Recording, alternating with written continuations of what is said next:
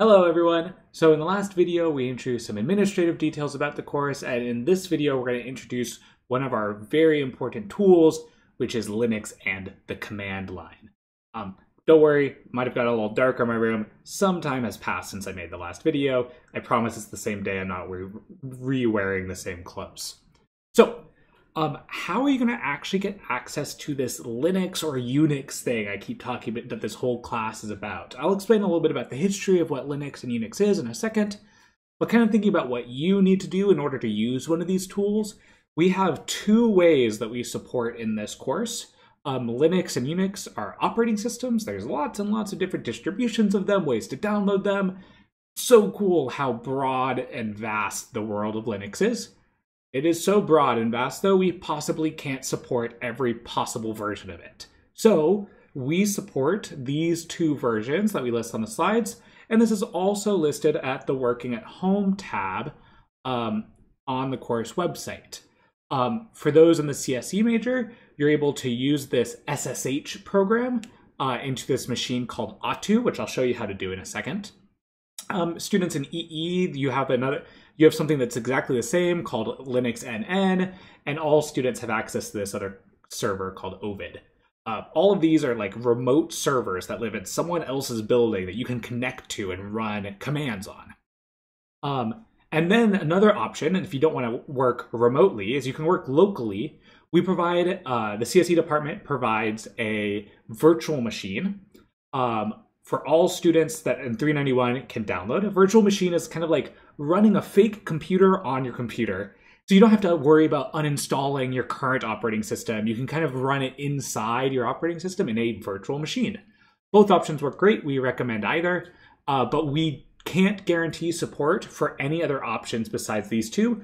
If you want to venture on your own, that's great, but you're on your own. So we highly recommend one of these two, especially if you're not super comfortable with these Linux, Unix command line tool things. So that's just a warning about how you access these things. I'll talk a little bit more about those later. So what is this course going to cover? So we're going to cover lots of different things. We're going to cover the Linux command line interface, how you talk to a computer in this command line format. We're going to talk about the shell and shell commands and how you can do really fancy things with redirecting input and output from one command to another. Many of you probably have heard of this fancy version control system called Git that's very popular in industry.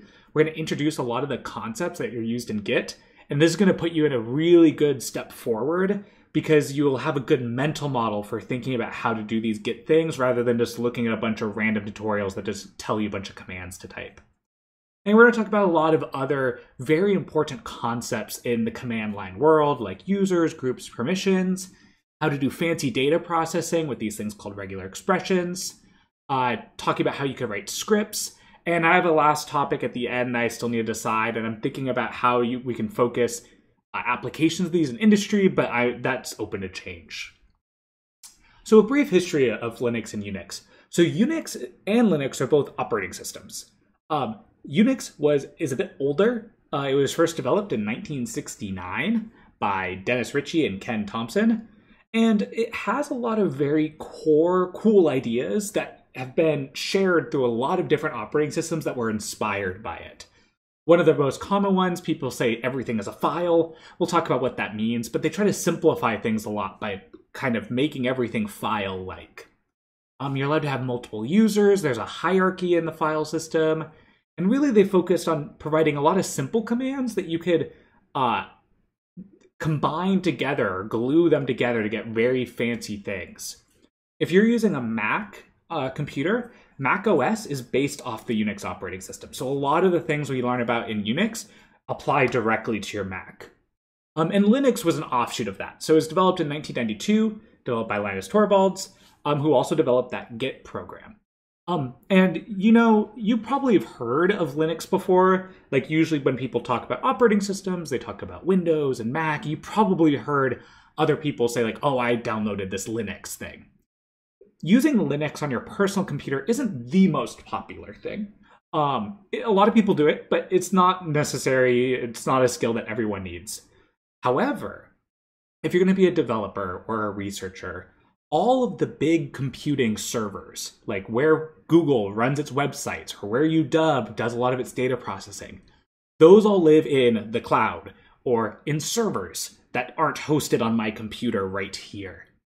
And all of those servers, almost, not all of them obviously, but most of them run this Linux thing. So being comfortable with Linux on your computer and these systems that we set up is going to enable you to work in big data systems on all these computers running Linux in the cloud. So one of our first concepts that we need to get used to when thinking about working with a Linux operating system is it's very common that you're going to use this thing called the shell. A shell is basically a command line program where I type text and get text back. Let me actually show you what this thing looks like on my computer. So I'm going to open up on my Mac. Let me see if I can, well, I guess I can't get to show up here. I'm going to open this program called Terminal. You can see it's spelled Terminil. The terminal is a way for me to interact with a shell. A shell is a program that lets me type in input and it spits output back to me. So Macs, because they're Unix operating systems, they have shells built in. I'm going to make this a little bit bigger so you can see. This is just text so far, nothing fancy. Maybe even a little bit bigger. Okay, so this is a place where I can type stuff and stuff will happen based off what I type. I'll show you some things you can type in a second. But what we have here is it first prints out when was the last time I logged in, which was very short time ago. And then it prints out some information. So my name is Hunter. My computer knows my name. And it's also showing this little squiggly thing, a little tilde. That's actually telling me something about where I currently am in my computer. We'll come back to that. And then there's this $sign.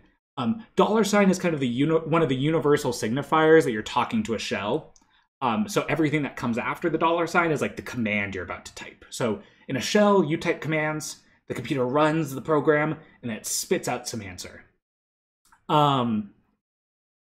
So if you're ever looking up things like in a tutorial online, you'll usually see that they leave the $sign inside like your example commands you should run to kind of indicate to you, hey, you should run this inside a shell, like your terminal on your Mac or whatever. Now, for most of you, because I said that our two supported ways are SSHing into this Autu thing or downloading the VM. The VM has a terminal built in, you could use that. But if you're using a Mac, what you could do is you can actually, instead of running things on my computer or your computer, you can actually go and run them on the CSE's computers. And so what we're going to do here is we're going to run this program called SSH. I'm going to type in my username, my CSE username, @ and then autu.cs.washington.edu. SSH username at autu.cs.washington.edu. I'm going to hit enter, and it's going to send me to the server. Now, you are probably going to get prompted to put in your CSE password. You should do that. I've actually done a little bit fancier setup, so it doesn't prompt me for my password. Don't worry when you're typing your password and it's totally secure. It doesn't even show you what you're typing, so no one behind you can like see your password. It's totally safe. But once you type that in, your CSE password, it will transport you essentially to the CSE basement. Notice that my shell looks completely different now. And the reason it looks completely different, like it says like H. Schaefer at Autu and it has color on it, is because it's using a configuration that I stored on the CSE computers instead of my local computer. And so this makes it a little bit clearer that any commands you're running are actually being run on CSE's computers, and they're just sending the output back so I can see what the output looks like. So really cool. For the rest of this video, I'm actually going to leave Autu. I'm going to go back to my Mac just so I can actually show you something a little bit more visual. But for pretty much every single lecture, I'll be on Autu and you can type commands along with me. You can also type these commands on Autu. You'll just see something slightly different than me.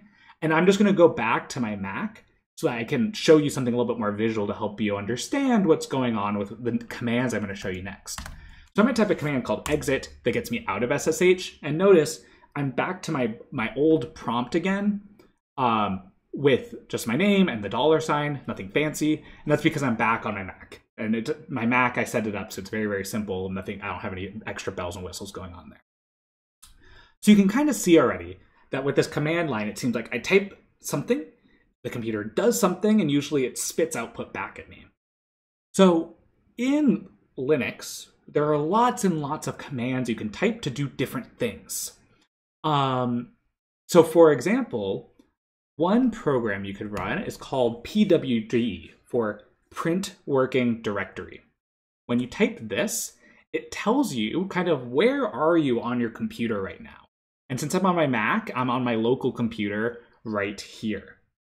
If you ran this on Autu, it will say a much longer path, like homes, IWS, your username, some other stuff. Okay? pwd print working directory. That's one program. And notice I typed it on one line, I hit enter to give the computer that command. The computer ran the pwd program, and the pwd program prints out wherever you are on your computer. There's another program that's very, very useful called ls for list. What it does is it lists all the files in the directory that you're working in right now. And so you can see here I typed ls and then enter, and it printed out a bunch of file names. To make this a little bit more concrete, I'm going to open up my computer's Finder, and you can see here in my home directory, the Hunter directory, there are all these files and directories. Let me type a command called clear to clear my terminal so I don't have to see any of that old output. Let me try that again. Type ls. If this is going fast, don't worry. There are a million Linux commands you can use in Linux. The slides I have on the course website show you the best ones, the ones I'm introducing, and I also have a file there showing you all the commands I just typed. So you can always go back and refer to that if you get a little lost. Okay, so I typed ls, and look, the list of files on the left of my monitor is basically the same as the list of files on the right of my monitor. You can see all of those things there. So list ls prints the current directory, whatever's in the current directory. Now, what if you want to move around? Well, that's what the cd program is for, change directory.